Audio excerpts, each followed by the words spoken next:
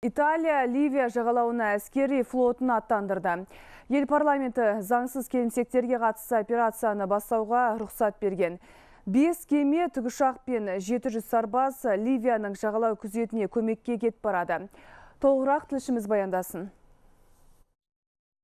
Ливия босқындар көшіне төтеп бере алмай отыр. Енді Италияда бұл елге көмекке әскерилерін жіберді. Алғашқы Бортини капитаны кемесі межелі жерге жетіп үлгерген. Бас аяғы 700 сарбаз, 2 суасты қайығы мен 5 кеме жағалаудағы жағдайды жіті бақылайтын болады.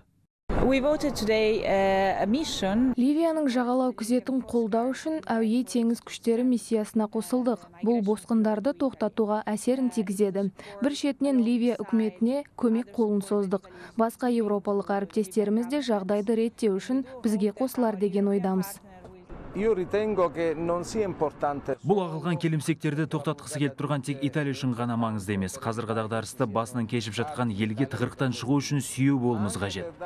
Ливияға кемелер жіберу туралы өтініш Римге Триполидегі ұлттық бірлік үкіметінің басшысы Фаиз Сараждан келіп түскен. Италия премьер-министрі Паоло Джентилонидың айтуынша қолға алынған іс-шараның бәрі оның өтінішіне сәйкес келеді. Бірақ Ливия парламенті бұл келісімді толығымен жоққа шығарып отыр.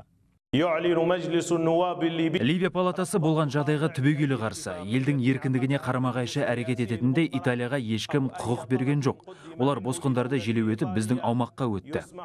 Ливия парламенті Біріккен ұлттар ұйымына хабарласқан. Олар Римнің халықаралық заңнаманы сақтауын талап етіп отыр. Сондай-ақ Италия үкіметінің түп бойы ағылып жатқан келімсектерден біз арқылы құтылу дейді. Асқарбек Қазанғап, Юлия Гончар, Массимилиано Вольпе, Хабар 24, Италия.